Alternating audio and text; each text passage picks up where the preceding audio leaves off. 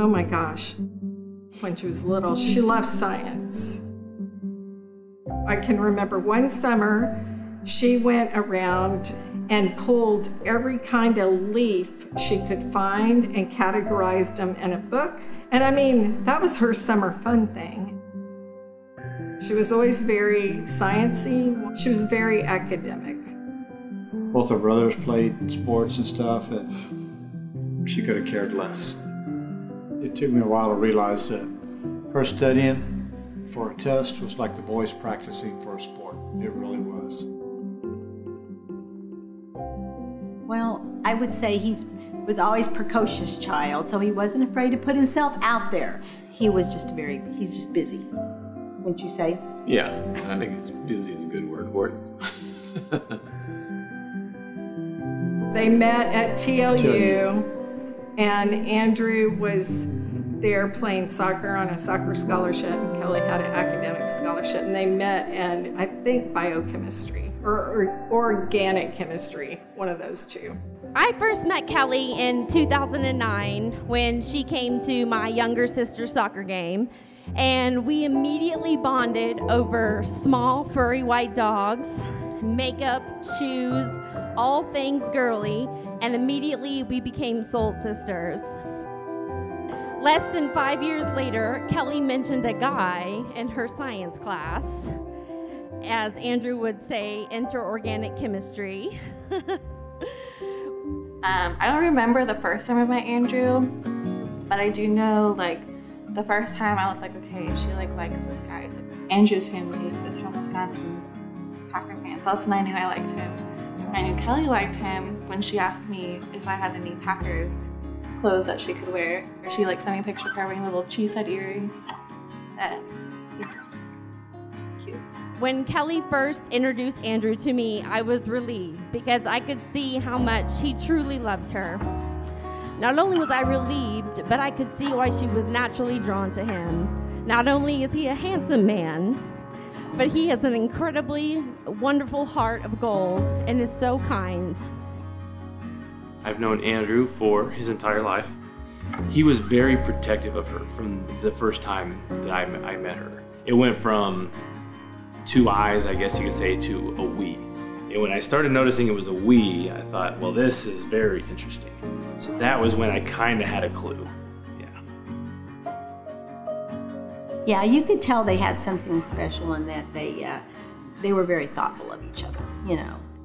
I think that's an understatement. I mean, they always worked well together also. You can see that when one was thinking about something, the other would pick up on it, you know. They had a good relationship from the when we get-go. first, when we first knew them.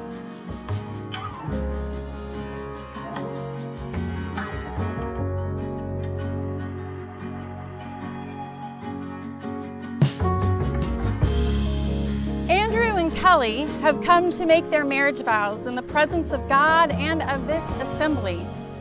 You stand here in front of us as a young man and a young woman who have fallen in love. It's time to dance and sing, rejoice, drink wine or champagne and celebrate.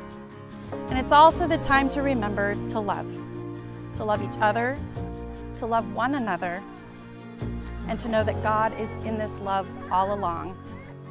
Here at the party, tomorrow as you start your new life together, and as you abide with each other for the rest of your lives. Amen. Kelli and Andrew, I invite you to declare your vows to one another. So, Andrew, in the presence of God in this community, in the presence of God in this community, I, Andrew, take you, Kelli, I, Andrew, take you, Kelli, to be my wife, to be my wife, to have and to hold from this day forward, to have and to hold for this day forward, in joy and in sorrow, in joy and in sorrow, in plenty and in want, in plenty and in want, in sickness and in health, in sickness and in health, to love and to cherish, to love and to cherish, as long as we both shall live. as long as we both shall live. This is my solemn vow. This is my solemn vow.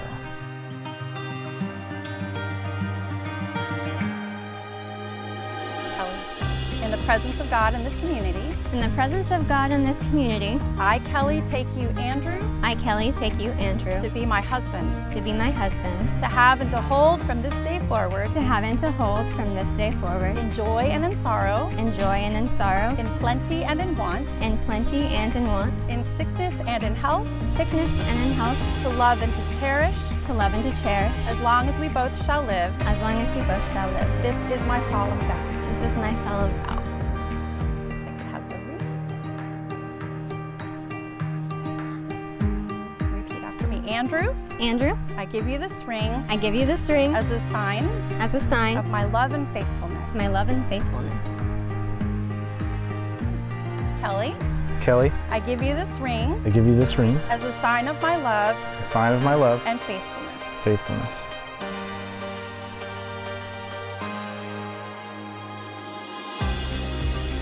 Andrew and Kelly, by their promises before God and in the presence of this assembly, have joined themselves to one another as husband and wife. Those whom God has joined together, let no one separate. Amen. Thanks be to God. Congregation, I now introduce you to Kelly and Andrew Welsh, and they may share a sign of peace with one another in the form of a kiss.